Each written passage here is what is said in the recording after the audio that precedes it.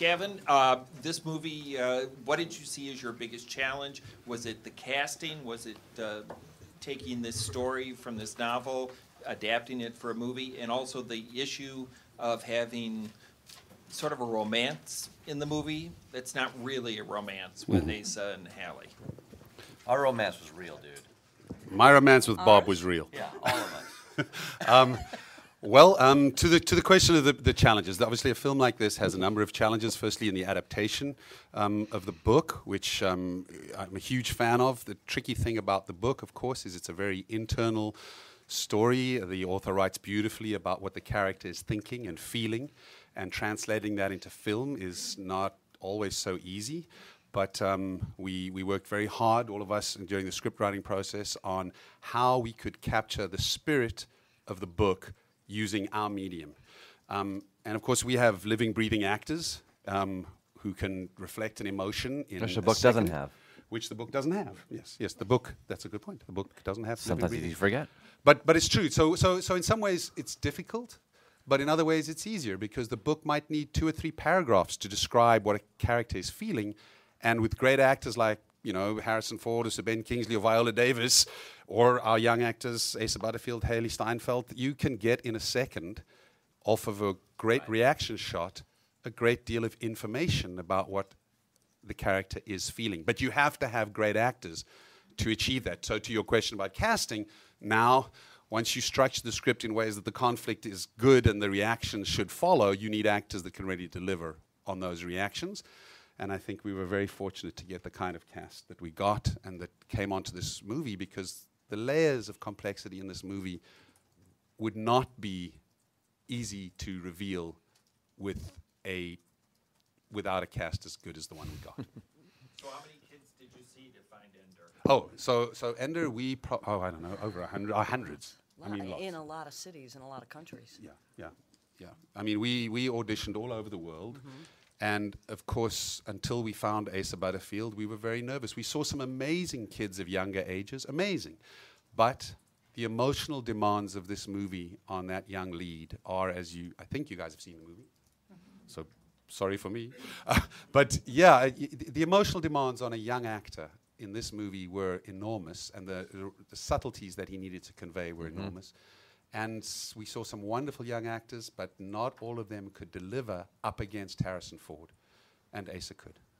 In the romantic angle, the non-romantic I think there's a very interesting thing. You're in a military environment where discipline is very strict, and yet these are young people who, what I like about it is in the midst of the harshness, there's a need for gentleness and for compassion and, frankly, friendship.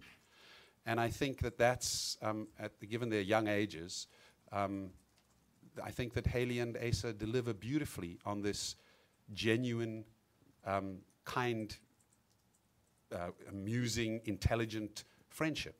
And we obviously didn't want to, nor could we take it further. These are young people in a military environment and the close watch of military personnel. But Bob and I did perform very beautifully during our tests. The notion of how Petra and Asa would find that moment. Yes, when we pitched the movie, we would recreate the scene in which they float together. So Gavin would hold me very gently as I would point my laser gun. And if we were together, we would do it right now. Yes, and you were then going to gently floating. We wanted a sense of ballet and beauty to that moment when they go out in the moonlight. I mean, that moment when they jump out together into the moonlight is a moment of gentleness in a rather harsh environment. And we recreated that moment a million times. Shall we do it once more? Let us do it one more time. And then bring him close and look over the shoulder. All right. But when we saw it last night, it was on IMAX, but not 3D. Is this not going to be in 3D? And if you made that choice, why? This seemed like the perfect. I'm not that much of a fan of 3D. This is a perfect movie for 3D. 3D gives me a headache a little bit. Maybe it's because I'm getting older or something. I like 3D in animation. I don't necessarily always love it. It can be such a gimmick, I haven't seen Gravity yet, so I got to see Gravity is magnificent, I have to say. Is it? I'm going to try and give you a quick technical answer to that because it's a great question. The battle room fights would have been great in 3D. Awesome. However, the place we struggled is in the deep space battles at the end. Now, if you watch Gravity, and I won't make this too long, what's genius about Gravity is that... lie. It's a lie. She knows me so well. Is that you're close up on actors, but then 3D works best when you have foreground, midground, and background. And the problem with deep space stuff, in Gravity you've got foreground, midground, because they're always around some spaceship. Our problem, when we tested for 3D in the deep space stuff, when he's looking at a distant planet, it doesn't go 3D and 3D. If you look at the moon, it looks 2D because the distances are so great. And what happens is your spaceships at great distances start to look like little toys. And it detracts from the moment. So this is long. Parts of our movie would be awesome in 3D. Parts of our movie would not have worked. And frankly, this is an independent movie where my wonderful producers really did everything they could to get the money we could do to make this film as well as possible in 2D. And I think we would have been overreaching. But we didn't shoot for 3D. No, That's we the other thing. I'll give you one other good It wasn't answer. constructed for 3D. No. It was constructed. And at the risk of hogging the floor, which Gigi's quite right I will do, the other reason is this is a very intimate story about a boy. And one of the things that we're able to use in the film is longer lenses to isolate him, blow the backgrounds out of focus, get inside his eyes. 3D doesn't like that.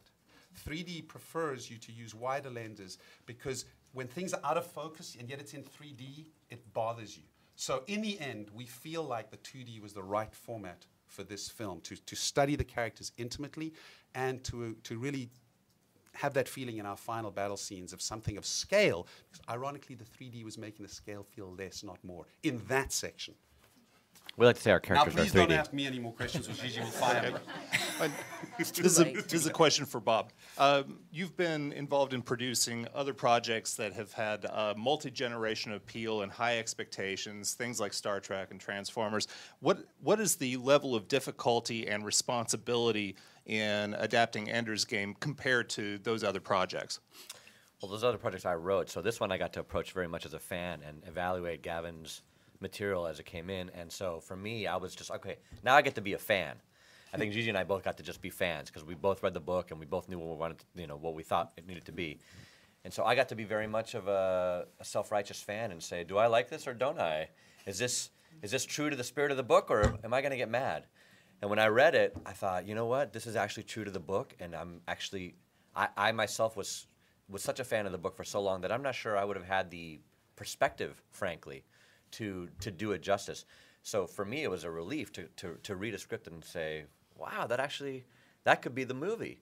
And because I'm not on the hook for being, burned at the stake for whether or not I wrote it badly, I got to I got to really evaluate it as a fan. And so I got to be very honest with myself and say, that is true what I remember of the book. That is true to what I love about it.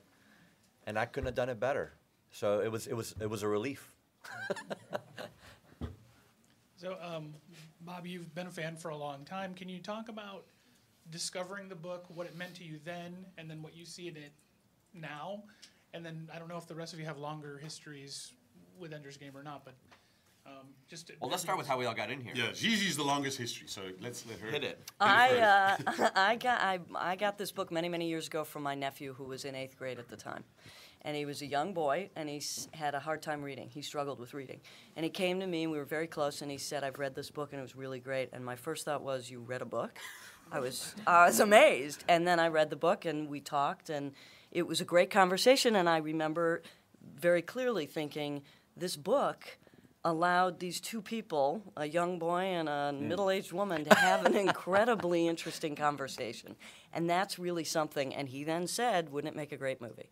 And to cut to the end, that little boy is now a father and is studying for his PhD, and we just finished the movie. So it's been a really long journey, but I love the book from that moment. And I read it at the same age. I read it when I was in junior high. My uncle, who got me into all things sci-fi, got me into it, and I just thought it was amazing. It's always an aunt or an uncle. It is. It's Clearly. actually a family affair somehow. And at the time, I just loved that it didn't talk down to me as a young dude. I liked that it celebrated intelligence. I liked that it was complicated, it had adult themes. Never imagined I'd be working on it. When I got into this business years later, I checked in on it and found out, oh, the studios have it, Warner Brothers has it, or someone else has it. and they're messing it all up, I could tell.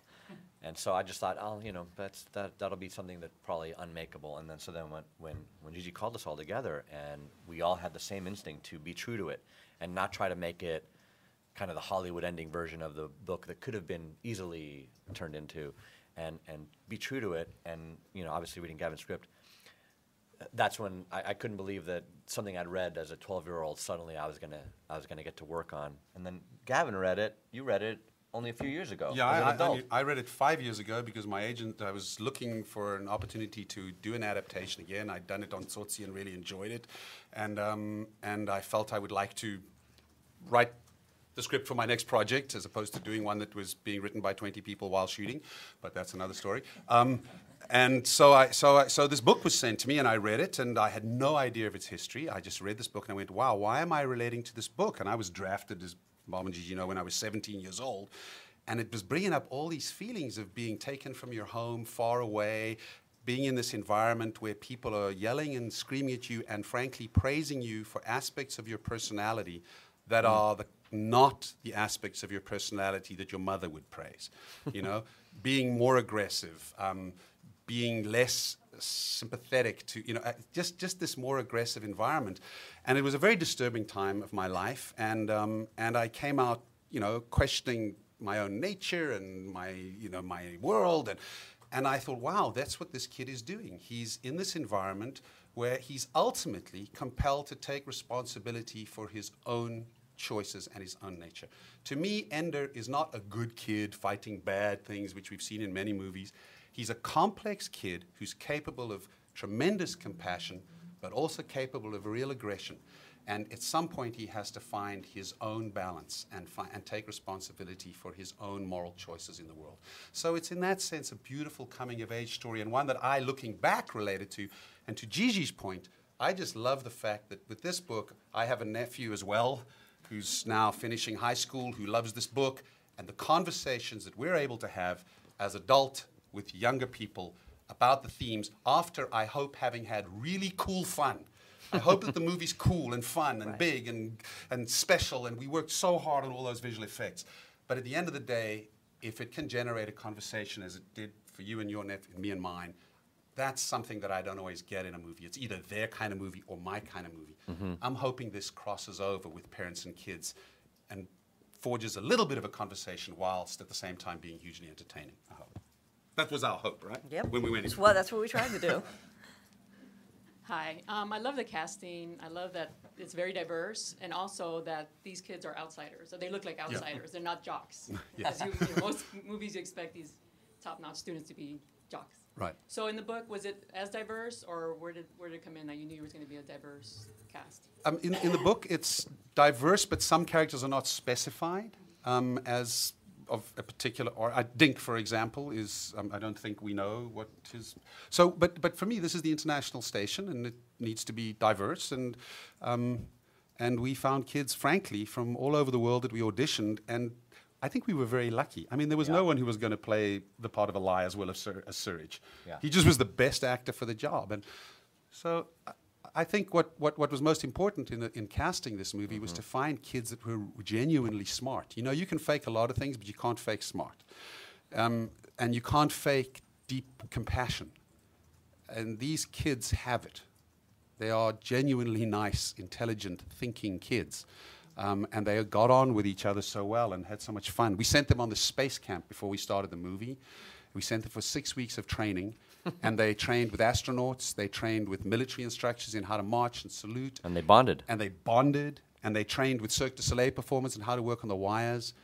So by the time we got to the set, that kind of physical stuff was out of the way. And we could focus on the emotional work that was, you know, deep for kids of this age. It's a kid's movie, but it's deep kids movie. So I think we were lucky with our cast. Sorry, but that point is a good point, because that's one of the things about the book that personally for me was really resonated, because we're in a world where we're beyond boundaries and we're beyond national definitions, and people have all just kind of bonded together. It's why the world of Ender's Game isn't dystopian. It's really hopeful. It's really positive, which is something I think we all responded to in the material, is that it's not that, oh, it's another Armageddon Bleak world where future. everything's a disaster. It's not. It's a beautiful world worth saving where we all are together. And that is the place it comes from. And I think that was important to all of us to make sure that we reflected that in the movie. Yeah. It's kind of following up questions. It's Asa is from England, and he has a British accent, but you guys keep his American. So is it like this is the American, the international free school, or No, is it just it's a very good question because it sort of follows on from the other question. In the book, he's in America. His father is a Polish immigrant in the book, so Dad speaks with an accent in the movie. So we were trying to be true to the book in that sense, because in the book he's a young American kid, and his dad is from Poland, who was brought onto the program and failed, and his sister and brother have been through the program and failed. So that's the only reason, because he has to speak the same accent as the rest of his family. I think that I want to talk just briefly, pick on what Gigi said also about the world, to your question. What we try to do in some of those views from space of the world is really feel how beautiful our planet is. But at the same time, our political institution is paranoid. So it's the world that's worth saving is our beautiful planet. Some people in Europe picked up on this very much, like, wait a minute, is the world of the planet is beautiful and worth saving. The political institution that's becoming more militarized because of fear and paranoia is definitely something that needs to be changed. And part of Ender's journey is to question that and say to Graf at the end, the important thing for me at the end is he's not only mad about the fact that he feels they've made a morally bad choice, he also feels it's strategically stupid to think that the way you win doesn't matter. He's still strategically smart, and that's the impact that Harrison talked about on him. It's like, this kid is smarter than I even thought. I thought that if I manipulated him to win, he'd be that's happy. all that mattered. Right. But actually, if I'd given him the real information, he might have strategically been better equipped, because we've now given ourselves a reputation as genocidal maniacs. And maybe Ender's anger is not just that it's morally stupid, it's also strategically stupid. So I hope that comes across. But anyway. That's a good point. Yeah, I just wanted to ask you, can you talk a little bit more about the grown-ups that are in this? Because you have some wonderful actors, Harrison Ford, you've got Viola Davis, you've got Sir Ben. And I wanted to talk to you, if you could talk about working with them. And also, Gavin, for you specifically, did the inner 12-year-old in you, were you like totally excited that you had Han Solo in your movie? Yes.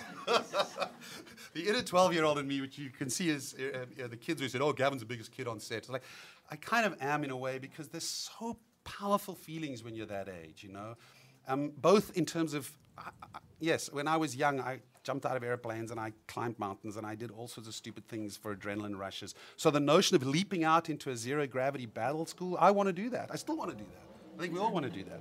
That was just great. But at the same time, you're up against Harrison Ford, and both myself and Asa Butterfield had a moment where Harrison Ford walked on the set. And my inner 12-year-old and his literal 12-year-old were a little intimidated. But this was good. This was awesome. We used it because we all did. We used it, and I even spoke to Harrison about it. And we shot the film in sequence, partly because our little Asa grew 2 inches during the course of shooting, which made wardrobe crazy, but partly because he grew emotionally through the course of that film. And Harrison very much used that slight intimidation from the beginning, not in any way unkindly. He just kept him a little bit at a distance. And the intimidation of Asa Butterfield to icon actor Harrison Ford was perfect for Ender Wiggin to Colonel Graf. And gradually through the course of shooting, as Asa's confidence grew, he became more and more ready to take on that final scene, where I think it's one of Gigi's favorite moments, that moment where he said, "You lied," and this animal man comes out of this little boy and hits Harrison Ford in the face. So, yeah, I think Harrison's iconic status actually really helped us from a performance point of view. This has been a somewhat tumultuous journey from the time this book was written until it has now made it to the screen through various incarnations in various hands. Now that it landed in your hands, the end result is here and it's about to open to the world. What have you each learned about yourselves or taken away from this experience of bringing Ender's Game to life? Well, I'll just say that limits. We had an exhausting period. My producers had to endure my passion, my fears, and I think that what I learned out of this is the same kind of thing that Asa learns. That at some point, you have so much emotional reserves.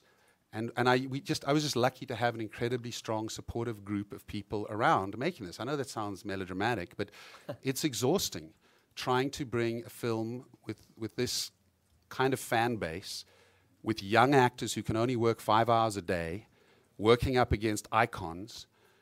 There were times it was really, really, really stressful for all of us, from the kinds of physical effects, digital effects.